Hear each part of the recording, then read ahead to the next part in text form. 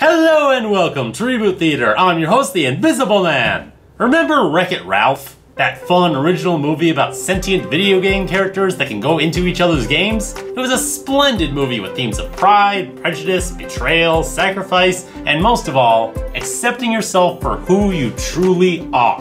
I'm bad, and that's good. I will never be good, and that's not bad. There's no one I'd rather be than me. It remains one of my favorite Disney movies and has one of the most well-developed plot twists I've ever seen. Is that? No way! Well, enough of that shit. This is Ralph Breaks the Internet.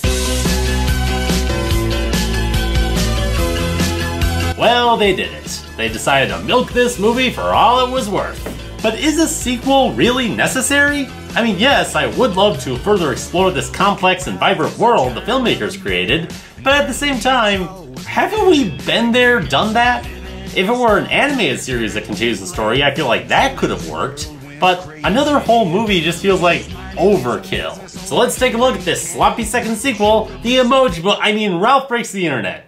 Silly me, how could I get those two confused? We start off with our heroes from the first film, Ralph and Vanellope, goofing off and being pals while the arcade is closed. Okay, let's see what you got, kid. Nice one. The pair enjoy racing Tron bikes, chugging root beer at Teppers, and punching footballs through goalposts.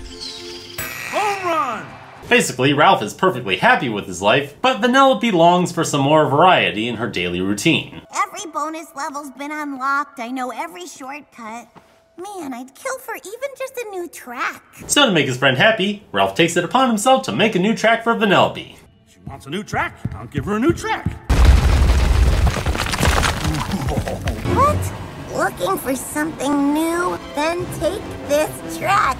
Ralph, you old son of a gun. So Vanellope goes turbo and takes control of the game. This results in the game getting broken, and Litwack pulls the plug.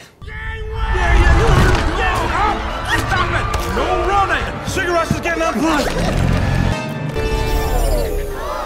We're homeless! Yeah, we're homeless! Well, there's a reason his name isn't Makes Everything Better, Ralph. Then the homeless characters need to find new homes, and Felix and Calhoun decide to adopt the young racers. How hard can parenting be? You treat the child like your best friend, you give them everything they want, and you just love their little socks off. Hey, Mom! Why does your lame TV only have one channel? Well, hate to say I told you. Now, this could have been a fun B-plot, but instead we never come back to it. No, really, this is all we get in the whole movie. The next time we see them, it's... The key to parenting is all the kids. And that is the secret to raising perfect children. Wow. I wish every parent could hear that. Goodbye, two very good but wasted voice actors. We barely got any of you this time. Now I'm a father of 15. Isn't that just a blessing? So Ralph decides to go to the internet and find a new part to fix Vanellope's game. And the pair use the arcade's router to travel to the World Wide Web.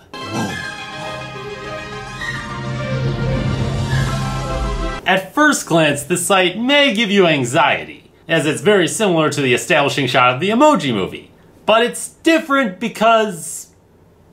Vanellope and Ralph try to find eBay so they can buy a new steering wheel, but they don't know where to find it. So they ask a search engine for help. What can Knowsmore help you find today? Umbrella, Umbrage, Umami, Uma Thurman. No. Noah's Ark, No Doubt, Nordstrom Rack, Ergonomics, Urban Outfitters. Okay, here's one way it's not like the Emoji movie. While it does have a lot of product placement like Snapchat and Amazon, they had the perfect opportunity to make this an advertisement for Google. But instead they used a fictional search engine to show they do have some dignity. Bravo guys, golf clap.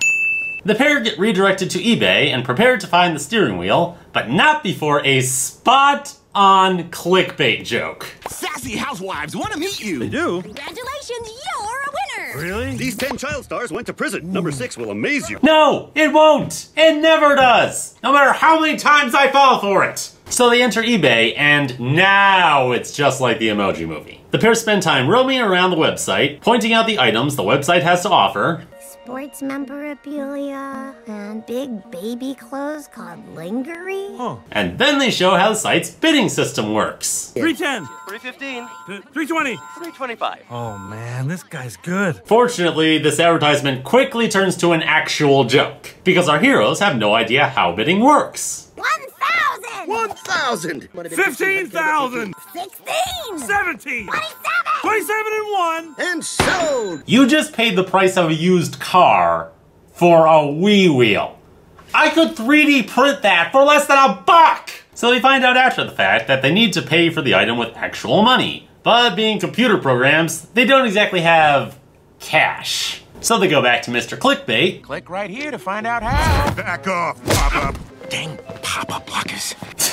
Again, a pretty funny joke.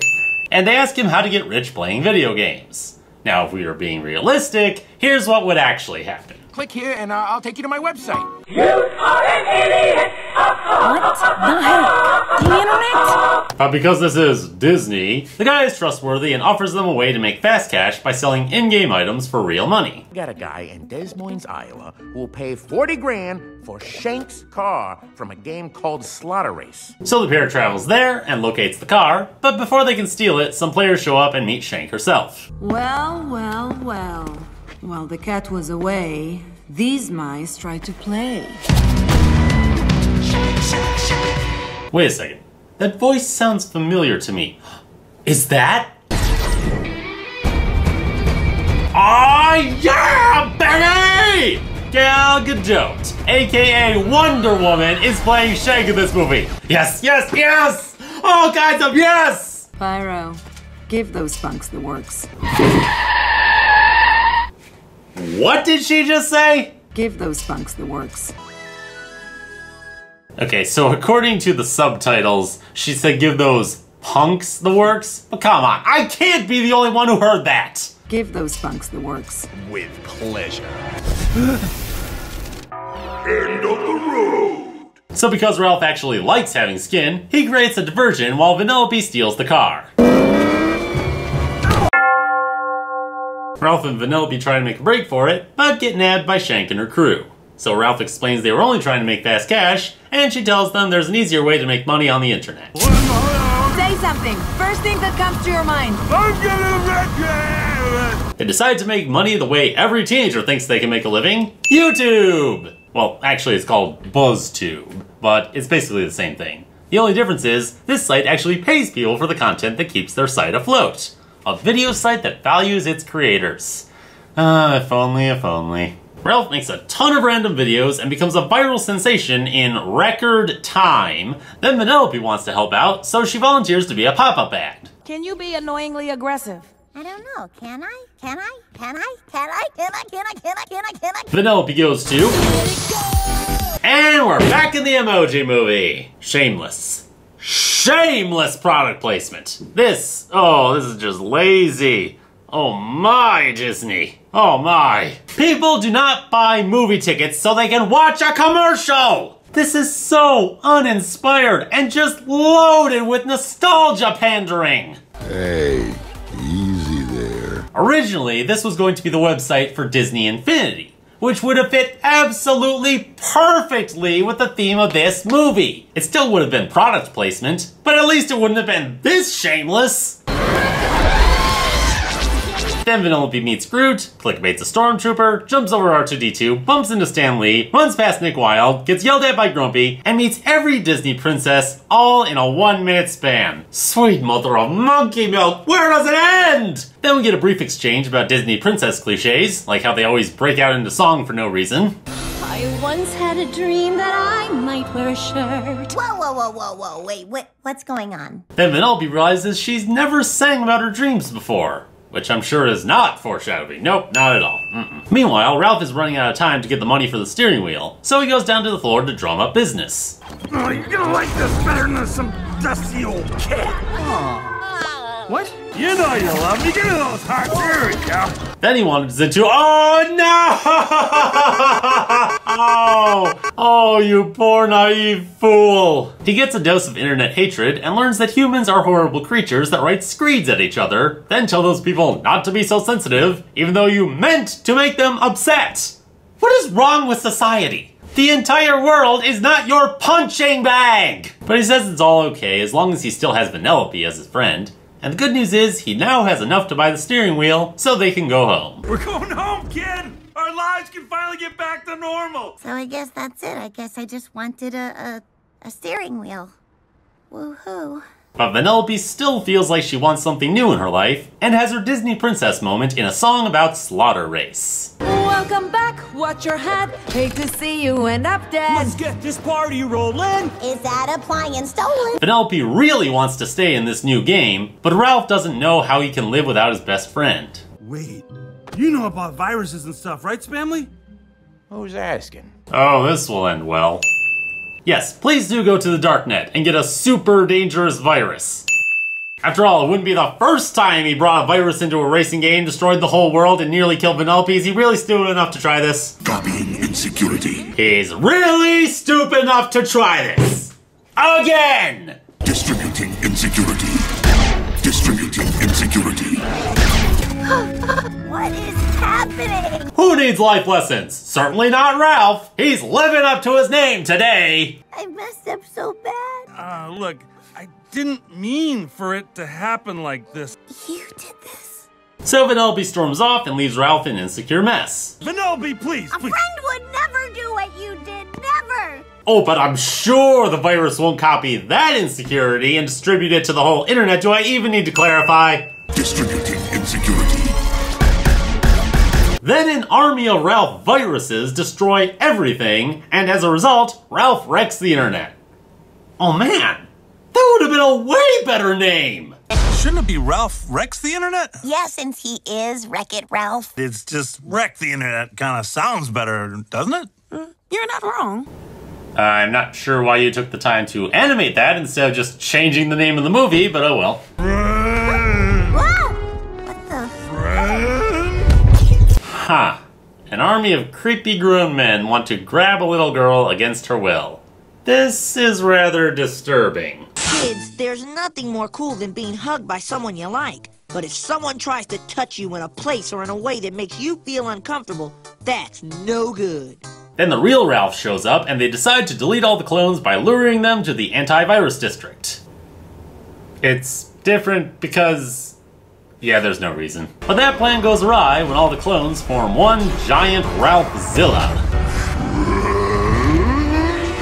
Just go. I got a date with the man in the mirror. Oh, no. Don't you try and quote Michael Jackson. He is not gonna make this movie any better.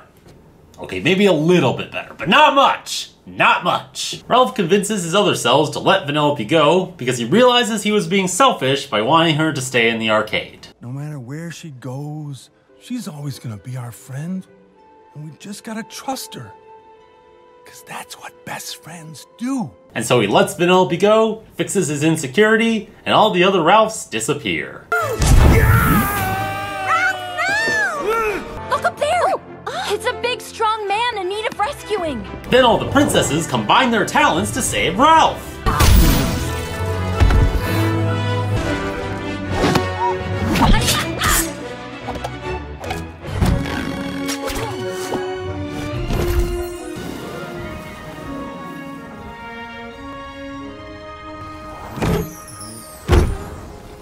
We're friends of Vanellope's. And any friend of Vanellope's is a friend of ours. You're welcome. Okay, that one scene may have made this whole movie worth it. That was epic! Then Ralph and Vanellope part ways, and Ralph gives her a friendship necklace. Now we can both have a half. See? Yeah.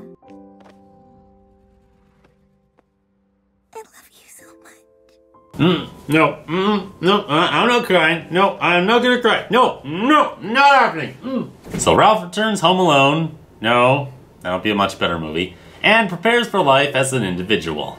Hey, you doing okay there, Ralph? Yeah, I am, actually. Come on, Felix. Let's get to work, buddy. And that was Ralph Breaks the Internet. A bittersweet ending all around. Wait a minute.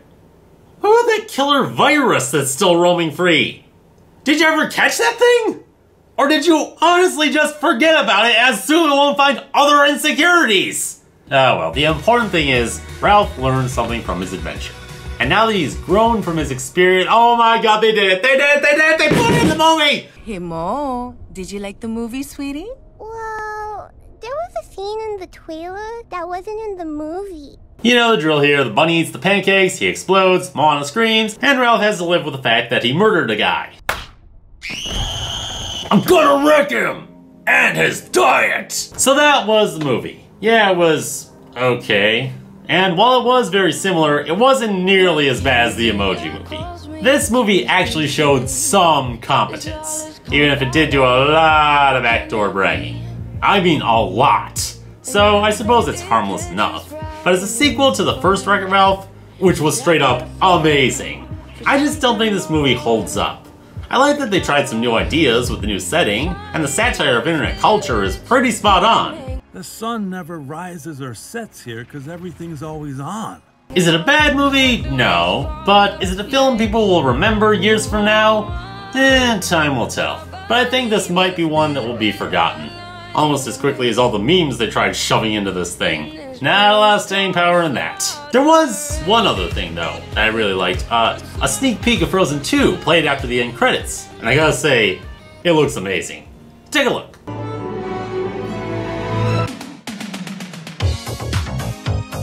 Ah, you just got rickrolled! Never gonna give you up, never gonna let you down, never gonna run around and desert you. I'm the Invisible Man, and when there's a sequel that's just kind of meh, I got it covered. Never gonna tell a lie and hurt you. Why would I? I like you. You guys still sticking around? All right, well, you're welcome to stay.